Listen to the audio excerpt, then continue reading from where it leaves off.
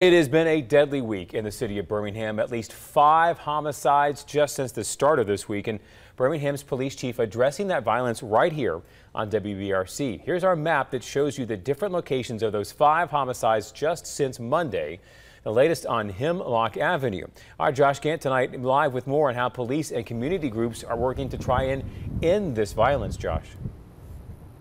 Jonathan, Police Chief Scott Thurman says the violence this week is disturbing. He's calling on more help from the community. Meanwhile, the community is calling on more resources to help get to the root of the problem.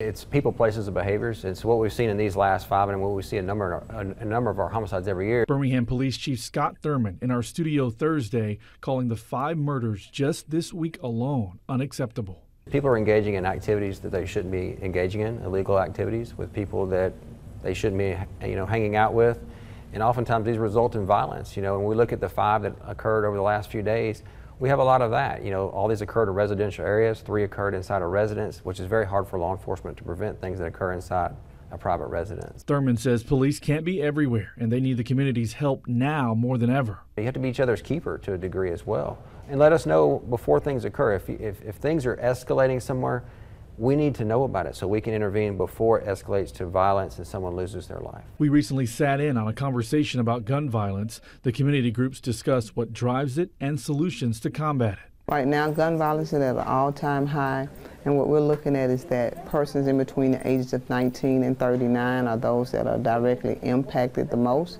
However, those that are actually losing their lives to gun violence here in Birmingham, the ages are getting even lower. Organizers say there are strategies cities can implement to try and reduce gun violence, including identifying people and groups at the highest risk for gun violence, implementing hospital-based violence intervention programs, street outreach, and curing violence by changing community norms. They are not the only ways to prevent violence. And yet these are strategies that can work to most immediately intervene and interrupt cycles of violence.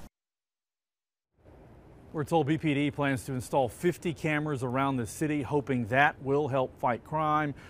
But Chief Thurman says that they need help from the public and entire community partnership here to keep things safe. Live in Birmingham tonight, I'm Josh Gant, WBRC, Fox 6 News on your side.